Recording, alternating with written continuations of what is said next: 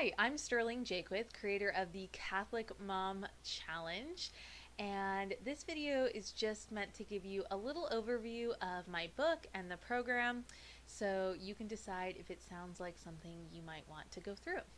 So I have written a book called the Catholic Mom Challenge, which outlines the entire challenge, and then all of the worksheets associated with the book are free on my website. So you can go through the videos and you can fill out the worksheets. And really what this program is about is it's about improving your life. It's about getting control of everything that's going on around you. And I created it because I found that, after I became a mom and I had 3 girls and things started getting more difficult, I would read these business books about time management or productivity. And they were really interesting, but they weren't really designed for moms, and they didn't have any religious component to them. And then I would read these religious books about the importance of prayer and striving for sainthood, but they felt really impractical. It didn't seem possible for me to sit in a chair and, have 45 minutes of quiet, peaceful prayer time. And so what I wanted to do was to take the wisdom from both of these types of books and put them together in a program that I felt like moms, especially busy moms, could really use. And that's what the Catholic Mom Challenge is all about. We will visit 7 facets of our life: spirituality, motherhood, marriage, rest, finances, health, and homemaking. And what's really interesting about the system is that instead of saying, here's the order, here's how important they are all the time, I actually ask you to consider them as pieces of a circle.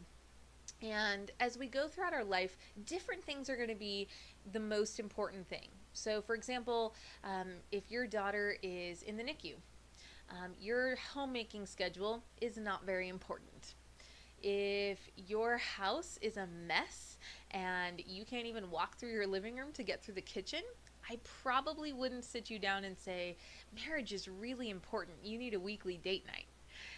And even though I think weekly date nights are great, you need to assess where you're at, what's on fire, and what needs to be taken care of first so that the other things can be taken care of next and taken care of well. And so that's what the system is about. We're constantly asking ourselves, what's working, what's not working, and what needs to be my focus right now. And I know that feels overwhelming to you right now, maybe when you're driving and you're thinking about it all in your head, but that's why I've made the system so simple and straightforward. We're going to write it down, we're going to jumble things around to find the right priorities, and then you're just going to tackle one thing at a time. Okay? What I'm really trying to do is to quiet the questions. Instead of spending so much time experiencing decision fatigue because you really just can't decide, should you be buying healthier food? Should you be homeschooling your kids? Should you be driving to soccer practice? It seems like it's hurting your family, but it's great for your son. These are the things that I want you to stop worrying about. And one of the ways we're going to do that is we're going to get in tune with Jesus, because everything starts there. Everything has to start there. And then from a place of peace, we're going to assess what's going on and what needs to happen. And so I'm going to walk you through that in a series of videos and worksheets. And I talk about the entire process in my book, Catholic Mom Challenge, which you can get at Amazon. To print the worksheets off, you just go to catholicmomchallenge.com and they're free. You can just print them off and you don't really need to read the book. I think the book is great because I explain really the tips for how you're going to make the system successful. But if you just watch the videos and fill out the worksheets, you'll really get the majority of it. And I wanted that to be free so that everybody could access at least that. And then starting in January 2017, I'll be doing an online workshop where you can go through this process with me and with a group of women together, because I think that community is so important. And helping each other be accountable for our dreams is something that we really miss out on. And, we live in suburban neighborhoods and yet we're lonely. We have so many friends on social media, and yet so many of them are shallow and don't really help us in times of difficulty. And so that's what I'm hoping to create, is community of women who love Jesus, and to create a safe space where we can say, I'm really struggling. I don't know what to do here. And hopefully someone else has been there and has a good tool for that, a good resource.